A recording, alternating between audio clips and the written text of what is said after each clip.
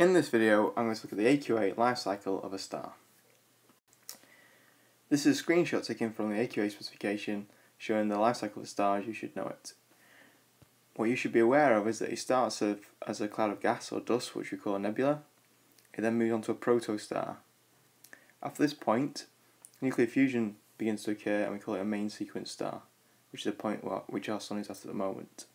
Depending on the size of the star, it can take one of two options. You can either go down here, which is the protostar our Sun will take, or it can go this way, which is the direction that a star much bigger than our Sun will take. Well, the next part of the video we're going to look at both directions a star can take, and we'll talk about the different aspects or parts of a star's life cycle. So all stars start off as nebula, and what happens in a nebula is that the force of gravity brings together clouds of gas and dust. We can see here there's an image of a nebula, and we can see the force of gravity is an attractive force. It brings the dust and gas together. As you get more dust and gas, you get larger forces of gravity. And that continues to pull and pull more things together until eventually you get a protostar. A protostar is when the forces of gravity continue to contract the star, but the star isn't hot enough for nuclear fusion to begin. We can see here an image of a protostar. It will begin to get hot, its pressure will increase, its temperature will increase until the point where nuclear fusion begins. As soon as nuclear fusion begins, we call that a main sequence star. Once the pressure and temperature is hot enough for nuclear fusion to occur, that is now a main sequence star. Up until this point we've only looked at the force of gravity, and the force of gravity is what pulls the dust and gas together to form the protostar, and it continues to act on all stars. But in this case what we've got is that the gravity is pulling all the dust and gas together, it's bringing the nuclei together, but at this point we've got it hot enough, dense enough and enough pressure for nuclear fusion to begin, and nuclear fusion creates its own pressure force, which is equal but in the opposite direction to the force of gravity. So the pressure force is pushing outwards, gravity is pushing inwards, but those forces are balanced, which means that the main sequence star is stable. What we're going to look at now is how the process of nuclear fusion produces energy. So nuclear fusion is a process in which stars create their own energy. It's also a process in which we get heavier elements forming. So if you remember at the beginning we only had dust and gas. That's mainly hydrogen gas. So the most abundant element in the universe is hydrogen. So at the beginning you just have hydrogen nuclei. And what happens inside a star is you take those hydrogen nuclei and they combine through nuclear fusion to produce a heavier nucleus, and it also releases energy. So you can see here that you've got tritium and deuterium coming together. They fuse together to produce helium and an extra neutron, which will go on and form part of join another deuterium atom to make tritium. And that process releases energy, which then produces the pressure force, which balances out gravity. It's worth pointing out that at the beginning of time, there was only hydrogen and helium that were present, and that all the other elements have been formed by this process of nuclear fusion, combining smaller nuclei to form larger nuclei and release energy. So now we'll look at what happens to stars after the main sequence. So we're going to look at what happens to stars about the same size as our Sun. We start off with a main sequence star, and now what we're looking at is when it becomes a red giant, it will then become a white dwarf, and then finally a black dwarf. We need to look at what each part of that sequence looks like. So the first stage we'll look at is a red giant. Eventually a main sequence star will run out of hydrogen to fuse. At this point what's going to happen is that the pressure force of nuclear fusion is going to decrease, the force of gravity will take over and actually causes the star to begin to shrink. What that does is that increases the temperature and increases the pressure until the fusion of helium is possible, and that then will cause an increase in the pressure force, which causes the star to expand. So you can see here at this point that the pressure force is unstable, the force of gravity remains constant, but we've got a shrinking effect and then an expanding effect, which eventually leads to the red giant. Now red giant will fuse heavier elements, including helium and some beyond sometimes, to produce even heavier elements still. And all that process, remember, produces energy. The red giants themselves, though, will not be able to get hot enough to fuse really heavy elements. Okay, so elements much heavier than helium and hydrogen. So what happens at that point is that the force of gravity will cause them to collapse. As soon as unable to get the temperatures required to fuse heavier elements, the force of gravity becomes greater than the pressure force of nuclear fusion, and that force of gravity causes the star to collapse. They'll eventually reach about the same size as our Earth. No fusion continues, but white dwarfs continue to emit leftover energy as light. Eventually they will not emit any light and they'll become known as black dwarfs. It's interesting to point out that at the moment there are no black dwarfs because the time taken to become a black dwarf is longer than the age of the universe itself. So we'll now look at what would happen to stars much bigger than our Sun. Okay, so we've seen that we have main sequence stars. They'll then become red supergiants. They'll go through supernova, and then they'll either become a neutron star or a black hole. So a red supergiant is the first stage we'll look at. Unlike a red giant, a red supergiant can get hot enough to fuse elements heavier than helium.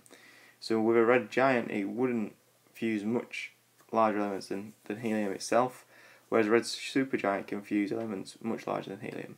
Okay, so it will fuse all the elements up to iron, and the pressure forces created by nuclear fusion of heavier elements cause it to expand further. So pressure force becomes greater than gravity, causing this expansion. What we're going to look at now is the sort of cross-sectional area of a red supergiant. So you can see that what happens is the fusion takes place and it causes a red supergiant to become layered.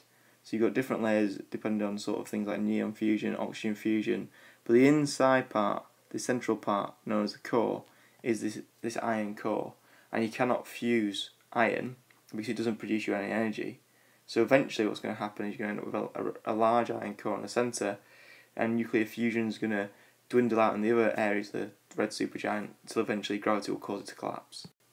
So eventually a red supergiant will run out of elements to fuse. At this point the gravitational force is greater than the pressure of nuclear fusion, the pressure force produced by nuclear fusion, and that causes the star to collapse quite rapidly. This rapid collapse causes a huge explosion, and that's known as a supernova. So a supernova is a huge explosion at the end of a red supergiant, and that huge explosion produces all the elements heavier than iron. And also what's important is that supernova then distributes all those elements throughout the universe. Now the fact that the Earth contains elements that are heavier than iron is proof that the Earth was once part of a large star that was a red supergiant and then went supernova, because the only way we could have elements that are heavier than iron on the Earth, such as gold, is to have been part of a supernova at some point. So after the supernova has taken place, one of two things can happen. If the star's around about 4 to 8 solar masses, so 4 to 8 times the mass of our Sun, it will become a neutron star. So once the supernova has happened, the outside layers of the star get blasted into space, but the core of the star and the other parts of the star still continue to get crushed by gravity. And gravity is so strong, it's so massive, this star, that the gravity will actually force the protons and electrons into one another to become neutrons, and the only thing that holds this star apart from complete collapse is the force of repulsion between the neutrons, hence the name Neutron Star. Neutron stars sometimes will spin due to this rapid collapse, so they're sometimes known as pulsars. You can see here in the diagram that we get like a beam of radiation emitted out the tops of the stars due to their high magnetic field. So for stars even more massive than those that go on to create neutron stars, they become black holes. Okay, and in that case is that the force of gravity is so strong, the star was so massive before it collapsed, that the force of gravity is so strong that the gravity can actually overcome this neutron repulsion, and what is left is a region of space that has a very high gravitational field. This gravitational field is so intense that no matter or radiation can escape. It's an incredibly dense spot in the universe. So when the examiners come to assess you on the life cycle of a star, they tend to look in 3 areas. The first is, can you describe the process of a life cycle of a star? So can you take it from the star forming as a nebula and the collection of gas and dust to going through to a protostar, to a main sequence star, and then how it splits and eventually end up as a black dwarf, a neutron star, or a black hole, which I feel as though we've done in the previous slide. The other part that they'll often look at is, can you explain how the forces acting on the star change? So from it, the gravitational force is always constant, and it's always directed towards the centre, so it's always trying to pull it together and cause the star to collapse.